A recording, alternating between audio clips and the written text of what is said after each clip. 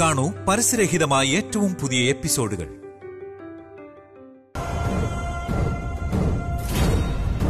എന്താടാ നിനക്ക് ജയലാലിന്റെ വീട്ടിൽ ഒരു ഇടപാട്? പ്രത്യേകിച്ചൊന്നുമില്ല. പിന്നെ എന്തിനാ നീ ആ വീട്ടിൽ പോകുന്നത്? അത് ജയലാലിന്റെ വീടാണെന്ന് അറിഞ്ഞിട്ട് പോയതൊന്നുമല്ല. അവിടെ ചെന്നപ്പോഴാ അത് ജയലാലിന്റെ വീടാണെന്ന് അറിഞ്ഞത്. അവിടെ പിന്നെ നീ എന്തിനാ പോയത്? അവിടെ ഒരു പെൺകുട്ടിയുണ്ട്. ആ കൊച്ചിന് എനിക്കിഷ്ടമാണ്. ഓ, കല്യാണാലോചനയായിട്ട് പോയതാണോ? നിനക്ക് പറ്റിയ ഇഷ്ടം പോലെ പെൺകുട്ടികൾ ഈ ലോകത്തുണ്ടല്ലോ. പിന്നെ അവിടേക്ക് മാത്രം തെരഞ്ഞു പിടിച്ചു പോകേണ്ട കാര്യം എന്താ? ഞാൻ പറഞ്ഞല്ലോ, അത് ജയലാലിന്റെ പെങ്ങളാണെന്നൊന്നും ഞാൻ അറിയാതെയാ പോയത്. എടാ, നിന്റെ വേലയൊന്നും എന്റെ അടുത്ത് വേണ്ട. നീ ജീവിതത്തിൽ ഒരുപാട് കണ്ണീർ കുടിപ്പിച്ചതാ നീയുടെ ചേച്ചിയെ. ഒരു തെറ്റും ചെയ്യാത്ത ആ പെങ്കൊച്ച് എത്രമാത്രം വേദനിച്ചിട്ടുണ്ടെന്ന് നന്നായിട്ട് അറിയാവുന്നവനാ ഞാൻ.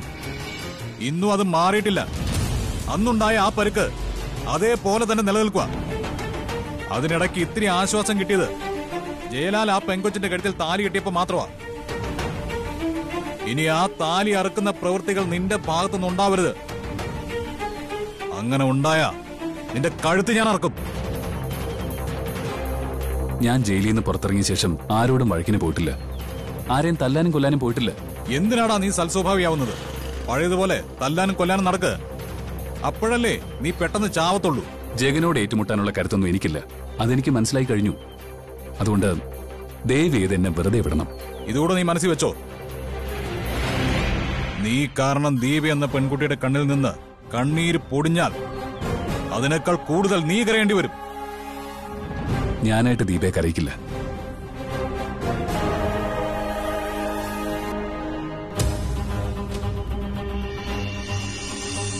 ഓടാ പുല്ലേ.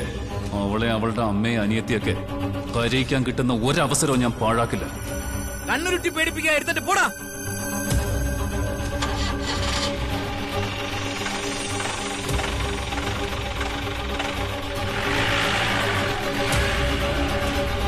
അവൻ പറയുന്നൊന്നും വിശ്വസിക്കേണ്ട. ദീപ ചേച്ചിയുടെ ജീവിതം തകർക്കാൻ വേണ്ടി തന്നെയാണ് അവൻ അങ്ങോട്ട് പോയത്. അല്ലാതെ അവൻ അവിടെ പോകേണ്ട കാര്യമൊന്നുമില്ല. പിന്നെ നമുക്ക് രണ്ടച്ഛന്മാരില്ലല്ലോ. അതുകൊണ്ട് പറഞ്ഞത് നമ്മൾ ചെയ്തിരിക്കും. ഇനി ആ കുടുംബത്തിൽ അവൻ കയറി കളിച്ച അവനെ വെട്ടിക്കണ്ടിച്ച് അവന്റെ അച്ഛന്റെ മുന്നിൽ കൊണ്ടിട്ട് കൊടുക്കും. അതിൽ തർക്കമൊന്നും വേണ്ട. നീ വാ.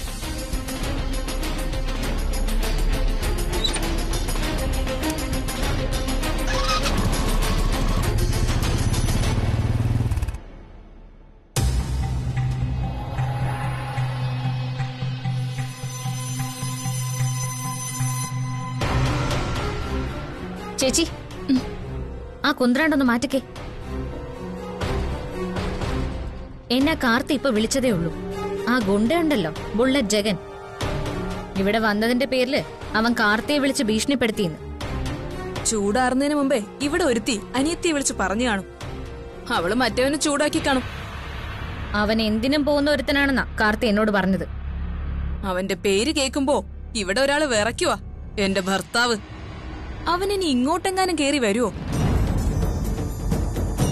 ഇവിടേക്കെങ്ങാനും കേറി വന്നോ അവൻ എത്ര വലിയ ഗുണ്ടയാണെങ്കിലും അവന്റെ ശരീരത്തില് പാട് വീഴും.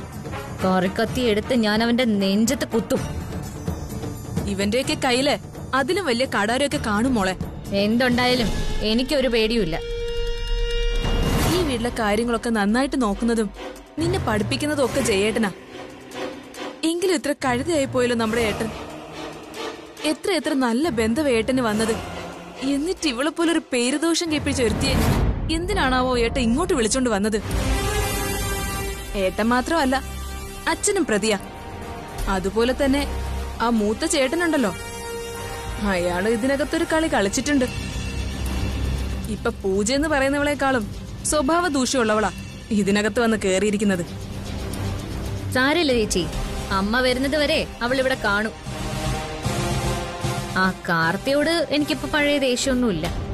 സത്യം പറഞ്ഞ അയാൾ ഈ കല്യാണം മുടക്കാനാ നോക്കിയത്. അവിടെ അവളും അമ്മയും അനിയത്തിയും കൂടെ പേരെടുത്തൊരു ഗുണ്ടയെ വിലക്കെടുത്തു.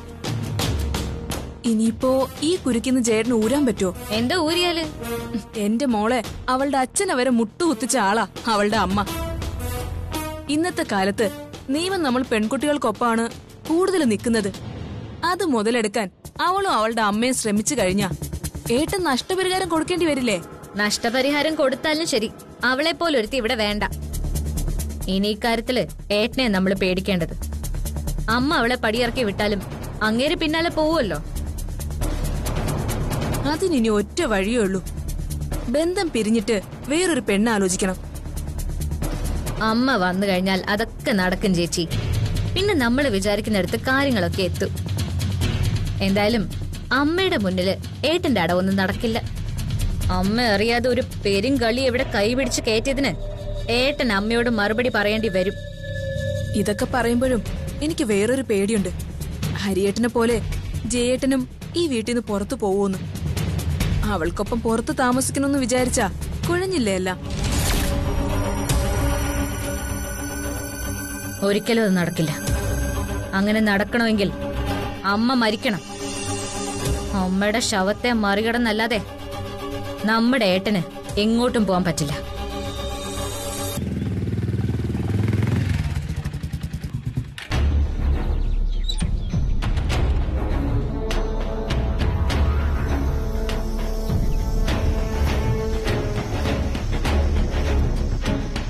എവിടെ പോയതാ? അച്ഛനെ കാണാൻ പോയതാ.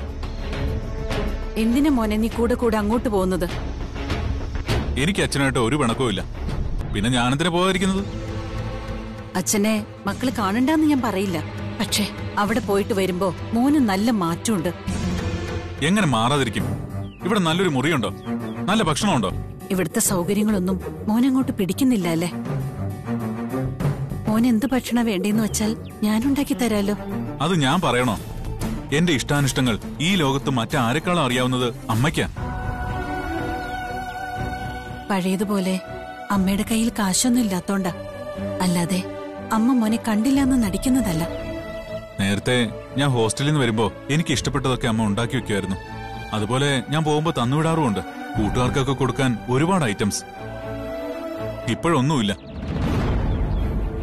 മടങ്ങി വന്നു കഴിഞ്ഞപ്പോ അമ്മ എന്നെ ശ്രദ്ധിക്കുന്നുണ്ടോന്ന് പോലും എനിക്ക് സംശയം. അമ്മയേക്കാൾ കൂടുതൽ മോനെ മോന്റെ അച്ഛൻ ശ്രദ്ധിക്കുന്നുണ്ടോ? എന്തൊക്കെ പറഞ്ഞാലും അച്ഛനും അമ്മയും തമ്മിൽ രണ്ടായിട്ട് താമസിക്കുന്നതിനോട് എനിക്ക് യോജിപ്പില്ല.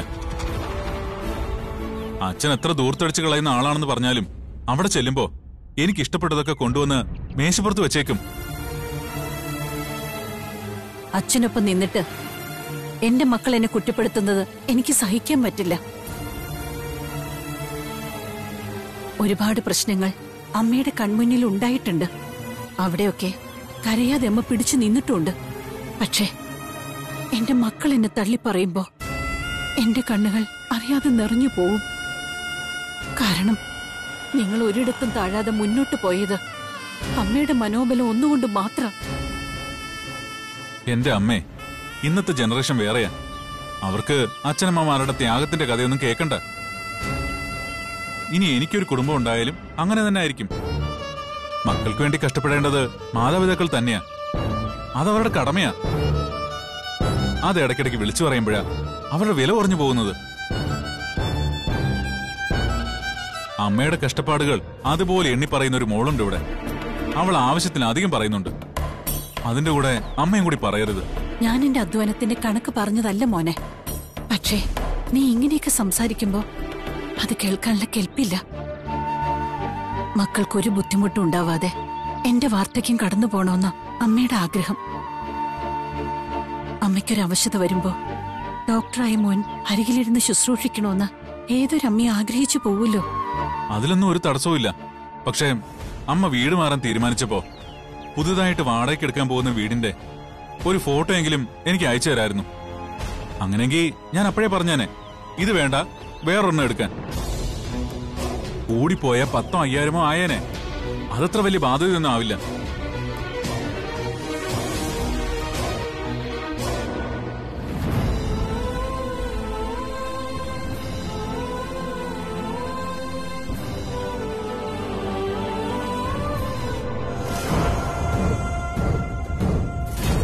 എന്തിനാ കാണണെന്ന് പറഞ്ഞത്? അവിടെ വന്നപ്പോഴാ ഞാൻ അറിഞ്ഞത് ചാരുലത ജയലാലിന്റെ പെങ്ങളാണെന്ന്. ഞങ്ങക്ക് നിങ്ങളെ നല്ല സംശയം ഉണ്ടായിരുന്നു. അന്ന് കല്യാണത്തിന് ജയേട്ടനെ തട്ടിക്കൊണ്ടു പോയതും അവിടെ സീനുണ്ടാക്കിയതൊക്കെ നിങ്ങളാണെന്ന്. പിന്നെ അതിന്റെ കാരണമൊന്നും അറിയില്ലായിരുന്നു. എന്തായാലും നിങ്ങൾ ദീപയുടെ ശത്രുവാന്ന് ഞങ്ങക്ക് മനസ്സിലായി. ദീപയുടെ മാത്രമല്ല, ആ കുടുംബത്തിലെ എല്ലാവരുടെയും ശത്രുവാ ഞാൻ. അവളുടെ അമ്മ ഈ ലോകം കണ്ട ഏറ്റവും കൊള്ളരുതാത്തൊരു സ്ത്രീയാ. അവർക്ക് സസ്പെൻഷൻ കിട്ടിയത് എന്തിനാണെന്ന് ചോദിച്ചായിരുന്നു. അവൾ എന്താണ്ടൊക്കെയോ പറഞ്ഞു. സത്യത്തിന് വേണ്ടി നിലകൊള്ളുന്നത് കൊണ്ട് അമ്മയുടെ ജോലി പോയി എന്നൊക്കെയാ പറഞ്ഞത്. അങ്ങനെ സത്യത്തിന് വേണ്ടി നിലകൊള്ളുന്നവരുടെ ജോലി പോവോ? അവര് ഒരു തവണയൊന്നുമല്ല, അവർക്ക് തന്നെ ഓർമ്മ കാണില്ല എത്ര തവണ സസ്പെൻഷനിലായിന്ന്. ഇനി ചിലപ്പോ ഡിസ്മിസ് ചെയ്യാനും സാധ്യതയുണ്ട്. പിന്നെ ബാധ്യത ഒരുപാടുള്ളതുകൊണ്ടാണല്ലോ വീട് വിറ്റുപോയത്. ഇപ്പൊ ഒരു ചെറിയ വാടക വീട്ടിലാ താമസം. മോനൊരുത്തൻ ഡോക്ടറാണല്ലോ. അതുകൊണ്ടൊന്നും ഒരു പ്രയോജനമില്ല. ആ പയ്യന് അവന്റെ അമ്മയോട് വലിയ താല്പര്യമൊന്നുമില്ലെന്ന് എനിക്കറിയാൻ കഴിഞ്ഞത്. അവന്റെ അച്ഛൻ ഞങ്ങളുടെ കുടുംബ വക്കീല്. അങ്ങേരും അവരും ഇപ്പൊ രണ്ടാണെന്നറിയാലോ. അവർക്കൊപ്പം സ്വന്തം ഭർത്താവിന് പോലും ജീവിക്കാൻ പറ്റുന്നില്ല. ദീപയെ ട്രാപ്പിലാക്കിയത് കാർത്തിയാണെന്നാണല്ലോ ജയേട്ടൻ ഉൾപ്പെടെ എല്ലാരും പറയുന്നത്. ഞാനെന്തിനാ ട്രാപ്പിലാക്കുന്നത്? അവളുടെ അടുത്തൊരു കൂട്ടുകാരുണ്ട്, രചന. അവളുടെയും മറ്റു ചില ഫ്രണ്ട്സിന്റെ ഒത്താശയോടെ ഇവള് മയക്കുമരുന്നൊക്കെ കഴിച്ചിട്ട് ചെയ്തു കൂട്ടിയ കാര്യങ്ങളാ സോഷ്യൽ മീഡിയയിലൊക്കെ പ്രചരിച്ചുകൊണ്ടിരിക്കുന്നത്. പിന്നെ ഇവളുടെ അനിയത്തിയുണ്ടല്ലോ, ദിയ. അവളുടെ കാമുകനാരാണെന്നറിയോ? ഈ നാട്ടിലെ അറിയപ്പെടുന്നൊരു ഗുണ്ട. ബുള്ളറ്റ് ജഗൻ എന്ന അവന്റെ പേര്. ഗുണ്ടയുടെ കമ്പനിയാണോ അവള്? അന്നെന്നെ കല്യാണ മണ്ഡപത്തിലേക്ക് കൊണ്ടുവന്നത് അവനാ, ഈ ബുള്ളറ്റ് ജഗൻ. സത്യം പറയാലോ, ചാരുവിന്റെ ആങ്ങളെ ഈ കല്യാണത്തിൽ നിന്ന് പിന്തിരിപ്പിക്കാൻ വേണ്ടി ചെയ്യാവുന്നതൊക്കെ ഞാൻ ചെയ്തു നോക്കി. അവസാനം അയാളെ തട്ടിക്കൊണ്ടുപോയത് കൊല്ലാൻ വേണ്ടിയൊന്നുമല്ല, ഈ കല്യാണം മുടക്കാൻ വേണ്ടി തന്നെയാ. എന്താ, കല്യാണം മുടങ്ങിയ അത് നിങ്ങളുടെ കുടുംബത്തിന് നല്ലതാണോ അതോ ചീത്തയാണോ? എന്താ സംശയം? ഇങ്ങനെ ഒരുത്തി എന്റെ വീട്ടിൽ മരുമകളായിട്ട് വരുന്നതിനേക്കാളും നല്ലത് ആ കല്യാണം മുടങ്ങുന്നതല്ലായിരുന്നോ? അതിനാ ഞാൻ ശ്രമിച്ചത്. പക്ഷേ അവളും അവളുടെ അനിയത്തിയും അമ്മയും ആണുങ്ങളെ ബലവീശി പിടിക്കാൻ വേണ്ടി മിടുക്കരാ. അതിൽ ജയലാല് വീണുപോയി. പിന്നെ എനിക്കൊന്നും ചെയ്യാൻ പറ്റില്ലല്ലോ. ഇനിയിപ്പോ അവള് പാവം പോലെ നിന്നാലും ആ കുടുംബം കുളം തോണ്ടിയിട്ടേ അവിടെ നിറങ്ങും. ഞങ്ങളുടെ അടുത്തൊന്നും അത് നടക്കില്ല. എന്റെ അമ്മ ജയിലിൽ നിന്ന് വന്നാ അവളെ കഴുത്തിന് പിടിച്ച് പുറത്തു കളയും, അല്ലെങ്കിൽ കഴുത്ത് തിരിച്ച് കൊല്ലും.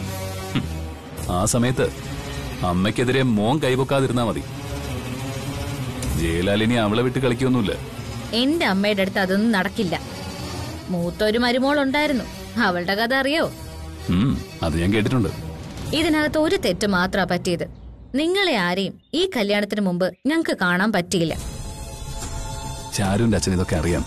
അന്ന് ജയലാല് ഹോസ്പിറ്റലിൽ കിടന്നപ്പോ ഞങ്ങൾ ഇതൊക്കെ പറഞ്ഞതാ. അച്ഛനോടായിരുന്നില്ല, എന്റെ അമ്മയോടായിരുന്നു നിങ്ങൾ ഇതൊക്കെ പറയേണ്ടിയിരുന്നത്. എങ്കിൽ ഈ വിവാഹം എന്ന ദുരന്തം സംഭവിക്കില്ലായിരുന്നു. അവൾ ആ വീട്ടിൽ നിന്ന് ഒഴിവാക്കുന്നതാ നല്ലത്. അതേപ്പറ്റി സീരിയസ് ആയിട്ട് ആലോചിച്ചുകൊണ്ടിരിക്കുക ഞങ്ങള്.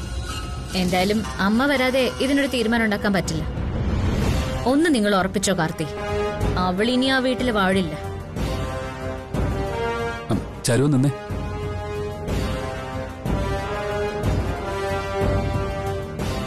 അല്ല, നമ്മൾ ഇതുവരെ സ്വഭാവദൂഷ്യമുള്ള ഒരുത്തിയും അവളുടെ കുടുംബത്തെ പറ്റിയാ സംസാരിച്ചത്. നമ്മുടെ കാര്യമൊന്നും പറഞ്ഞില്ല. അത് ഞാൻ ഫോൺ ചെയ്തപ്പോ തന്നെ പറഞ്ഞായിരുന്നല്ലോ. എനിക്ക് കാർത്തിയോട് ഇപ്പൊ വിരോധമൊന്നുമില്ല. താൻ വിചാരിക്കുന്ന പോലെ അതിനപ്പുറം നമ്മുടെ ബന്ധം വളരാൻ സമയമായിട്ടില്ല. ഞാൻ എന്തായാലും കാത്തിരിക്കാം. എനിക്ക് നല്ല പ്രതീക്ഷയുണ്ട് ചാരു എന്നെപ്പോലെ തന്നെ ചിന്തിക്കുമെന്ന്. നോക്കാം.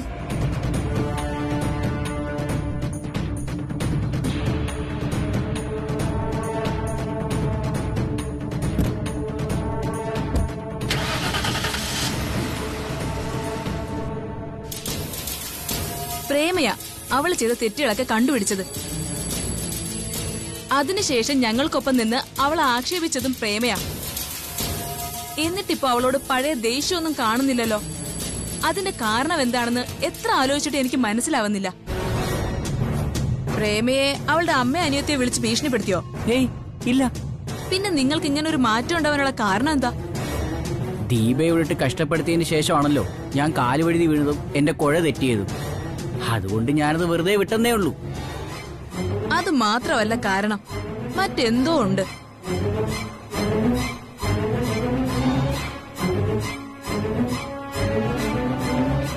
എന്താ ചേച്ചി?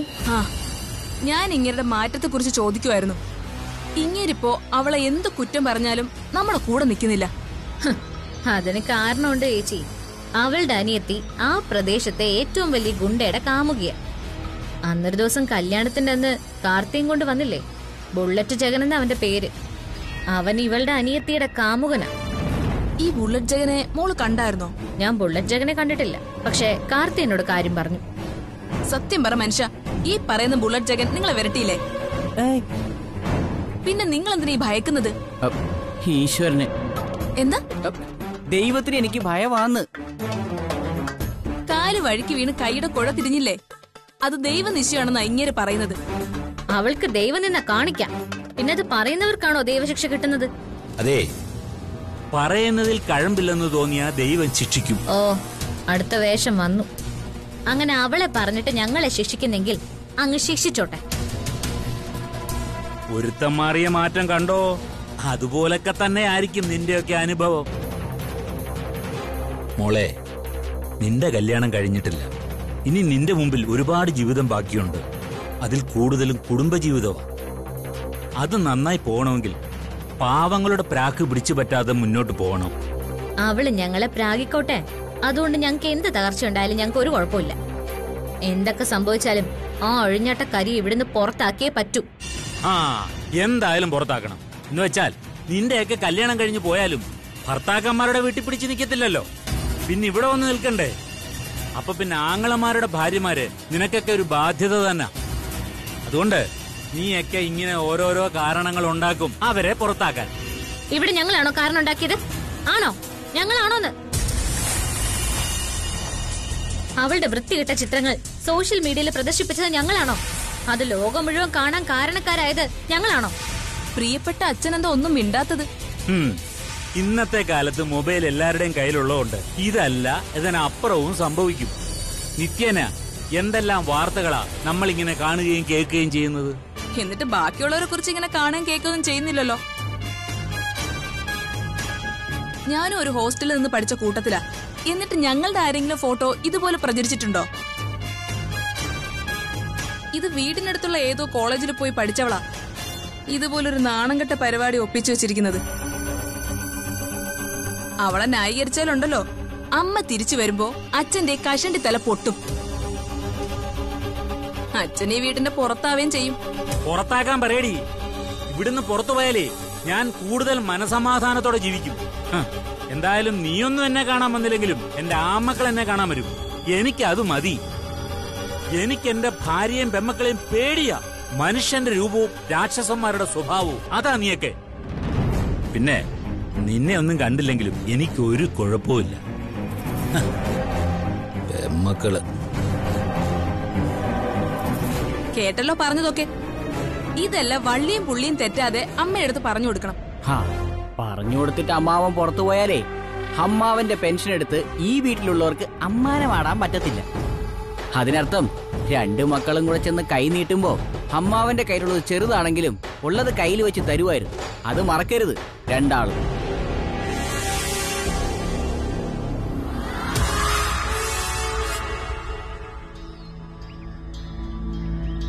മറ്റന്നാ മിക്കവാറും അമ്മ പുറത്തു വരും. ഞാൻ അറിഞ്ഞു, വക്കീൽ എന്നെ വിളിച്ചു പറഞ്ഞിരുന്നു. ഇനി അങ്ങോട്ടുള്ള കാര്യങ്ങൾ ഓർക്കുമ്പോ എന്ത് ചെയ്യണമെന്ന് അറിയില്ല ഏട്ടാ. ഞാനും പൂജ അത് തന്നെയാടാ സംസാരിച്ചത്. ഇത്തവണ കേസ് ബലപ്പിക്കാനായിട്ട് പൂജയുടെ അമ്മ പോലും പോയിട്ടില്ല. എങ്കിലും അമ്മ പറഞ്ഞു, അന്ന് ഞാൻ പറഞ്ഞ പോലെ ജയ ഇങ്ങനൊരു സാഹചര്യത്തിൽ അമ്മയെ പുറത്തു കൊണ്ടുവരാതിരിക്കുന്നതല്ലേ നല്ലത്. നമുക്കങ്ങനെ ചിന്തിക്കാൻ പറ്റില്ലല്ലോ ഏട്ടാ. അമ്മ ജയിലിലേക്ക് പോയപ്പോ ഞാനും ചേട്ടനൊക്കെ അനുഭവിച്ച മനപ്രയാസം എന്തെന്ന് അവർക്കാർക്കും അറിയില്ലല്ലോ. നമ്മൾ രണ്ടാൺമക്കളും എല്ലാ ഭാഗവും ചിന്തിക്കുന്നു. എന്നാൽ എല്ലാവരും അതിന് നാലൊരു അംശം പോലും വിട്ടുവീഴ്ചയ്ക്ക് തയ്യാറാവുന്നില്ല. മറ്റന്നാ അമ്മ പുറത്തിറങ്ങുമെങ്കിൽ അന്നത്തെ ദിവസം നിന്നെയും ദീപയും സംബന്ധിച്ച് അത് ഏറ്റവും കൂടുതൽ വിഷമമുള്ള ദിവസമായിരിക്കുമല്ലോ. അമ്മ അകത്ത് പോയാലും പുറത്തു വന്നാലും വിഷമം തന്നെ. എന്നുവെച്ചാൽ അമ്മ പുറത്തു വരുമ്പോ ഭാര്യയ്ക്ക് വീട്ടിൽ നിന്ന് പുറത്തു പോകേണ്ടി വരും. പോകാൻ തന്നെയാണോ ദീപയുടെ തീരുമാനം? പോകുന്നല്ലേ നല്ലത്. കൊണ്ടുവിടണമെന്ന് തന്നെയാണ് എന്റെയും പൂജയുടെയൊക്കെ അഭിപ്രായം. അല്ലെങ്കിൽ പിന്നെ നീയും അമ്മയും ശത്രുക്കളാവും. അമ്മ ഇതുവരെ ഒന്നും പറഞ്ഞിട്ടില്ല.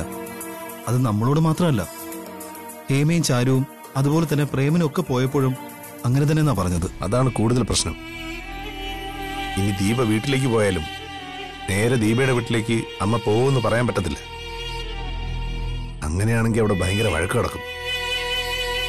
ദീപ പോയി കഴിഞ്ഞാൽ പിന്നെ അങ്ങോട്ട് പോയിട്ട് കാര്യമില്ല. നമ്മൾ വിചാരിക്കുന്ന പോലെയൊന്നുമല്ല ദീപയുടെ അമ്മ. നമ്മുടെ അമ്മയെ പോലെ, അതുപോലെ ഏട്ടത്തിയുടെ അമ്മയെ പോലെയൊക്കെ കൃത്യമായിട്ട് കാര്യങ്ങൾ സംസാരിക്കുന്ന കൂട്ടത്തിലാണ്. അതും ന്യായത്തിന്റെ ഭാഗത്ത് മാത്രം നിൽക്കുന്ന ഒരു വില്ലേജ് ഓഫീസറാണ് അവര്. അതുകൊണ്ട് മകൾ സ്വന്തം വീട്ടിൽ പോയി നിൽക്കുവാണെങ്കിൽ അവിടെ ചെന്ന് അമ്മ എന്തെങ്കിലും പറഞ്ഞാൽ പൊരിഞ്ഞ വഴക്ക് നടക്കത്തേ ഉള്ളൂ.